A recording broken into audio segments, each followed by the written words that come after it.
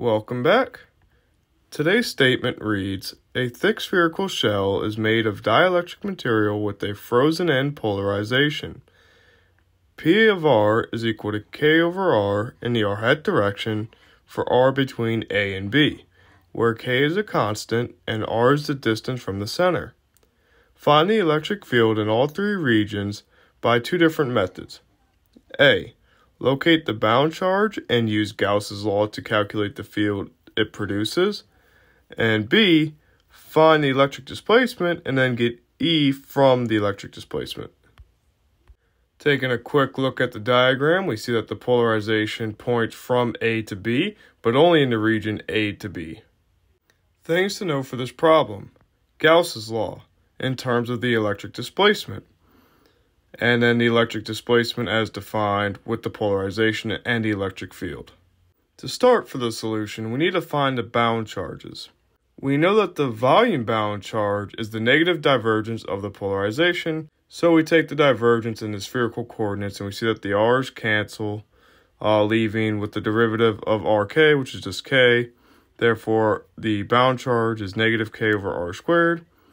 The surface bound charge is a little different depending on where your surface is. For r equal b, we see that we are positive because the dipole points from A to B. But if we're at r equal a, then we are negative because it's in the inverse direction. Now we can use Gauss's law to determine the field produced by these bound charges.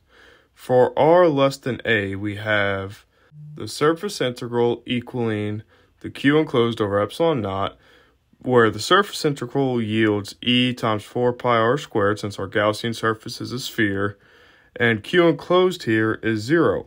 Remember that we are a shell, not a full sphere. Now for the fun part.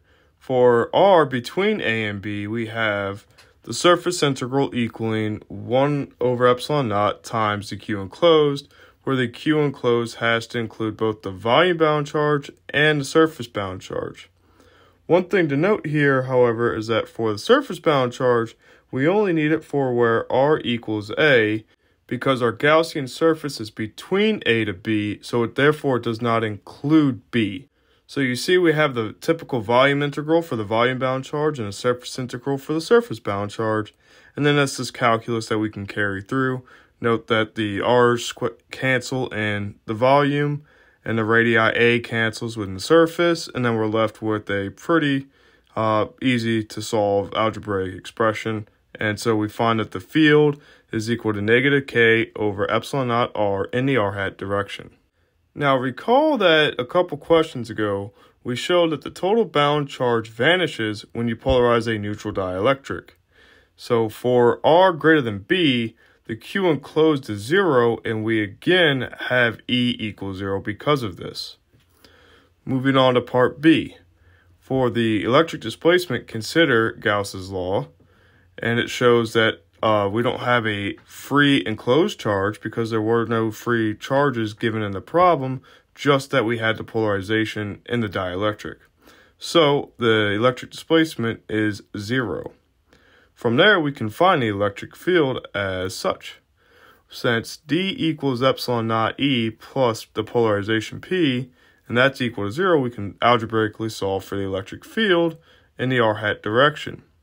And again, since the polarization is only between A to B, anything less than A and anything greater than B is 0, and anything between A and B, we see that the electric field is the same as what we just found.